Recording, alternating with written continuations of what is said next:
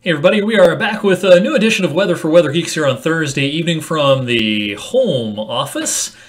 Social distancing, of course, continuing, and this is going to be the situation we're in for some time, so I'm minimizing my time in our downtown studios as much as possible, and thankfully I have a pretty nice setup here at home to do some videos, and oftentimes I do these in the mornings, but lately when I can, I'm doing this video from home in the evenings. This is the Valley's most in-depth forecast, and we're going to focus on the next few days and talk a little bit about the weekend and beyond. What a day today. A gorgeous looking day. Now, it was chilly, especially when you factored in the wind, but great looking day today. Time-lapse from Columbiana shows the crystal clear skies at sunrise and later in the day as well. It was sometimes what pilots call severe clear out there today. Not a cloud in the sky for a lot of the day.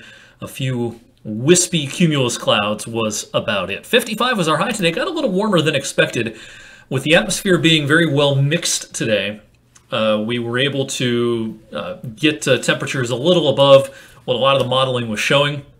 I think tomorrow the atmosphere will not be as well mixed, won't be as breezy tomorrow, and as a result tomorrow probably will not be warmer than today. May even be a degree or two cooler than today, but it may feel better tomorrow because of the lack of a breeze. Mentioned the breeze. It was definitely noticeable as we got into the afternoon today, gusting at the airport up to 30 miles per hour at noon, and those gusts continue to be consistently above 20 miles per hour through the rest of the afternoon. Today, the wind is diminishing as we speak this evening. Great day to check out the low-orbiting high-res satellite picture today. This is a satellite that, as I mentioned, is low-orbiting, and it provides great views of Lake Erie, Northeast Ohio, Northwest PA on these crystal clear days. There's Mosquito Lake, Pymatuning. You have to look real carefully, but if you do look carefully, you can tell that the landscape is starting to green up. This satellite image a couple of weeks ago was just as brown as it gets. But again, you got to look a little bit carefully. But things are starting to green up across our region. You definitely notice it now that a lot of things are starting to bloom and the grass is getting greener, the buds are budding, and spring is definitely in the air across our region. That is for sure. Weather quiet today, quiet tonight. This system is out of our hair now, and we've got a strong cold front out across the middle of the country where, yes, there is some snow falling across parts of the northern plains, and this is a real sharp cold front. Look at the temperature change. You go from 72 in Tulsa to 37 in Dodge City, 14 in Rapid City. Now, this looks pretty intimidating, right? This is coming east, right? Are we going to see a similar change around here? No.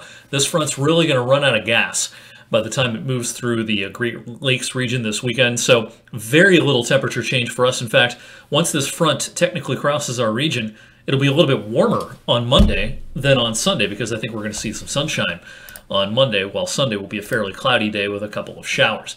All right, for evening sky watchers, check out bright Venus this evening in the western sky. It's the brightest object in the night sky aside from the moon.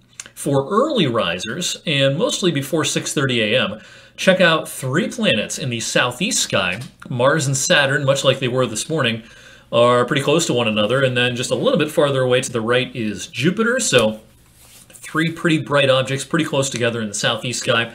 Actually, three planets. Best chance to check this out is before 6:30, when it starts to get a little bit light outside. Mars and Saturn tend to disappear pretty quickly, while Jupiter stays in the sky just a little bit longer. Tomorrow is going to look just like today. The sun's going to be shining. It's not going to be as breezy. Temperature is very similar to today. Good things continue as we kick off the weekend in the wake of this warm front. We'll probably sneak into the lower 60s on Saturday, followed by our frontal passage on Sunday, bringing us a chance for a few showers. I don't think this is a rainy day Sunday, but there can be some showers here and there, maybe even primarily weighted towards the morning hours.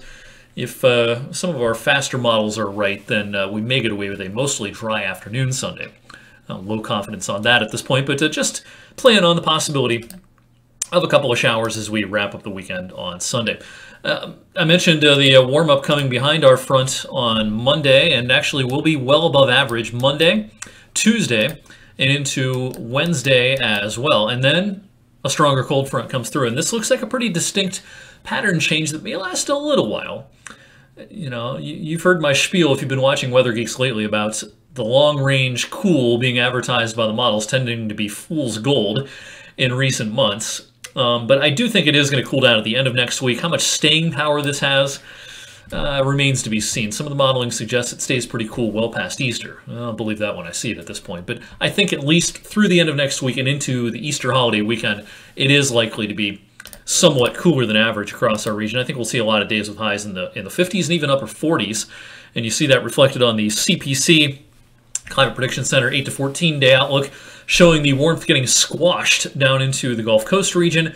A lot of the Midwest, the Great Lakes region, the Ohio Valley, the Northeast will be at least somewhat cooler than average as we head towards the end of next week through the Easter holiday weekend. And then, as I said, beyond that, we'll see what happens. I would, if I were a betting man, I would not bet on cooler than average weather lasting super long. It just doesn't seem to want to do that of late, no matter what the models show 2 or 3 weeks from right now. All right, thanks for watching tonight's Weather for Weather Geeks. I appreciate your viewership as always. Have a good rest of your Thursday night, and I'll see you back here on Friday.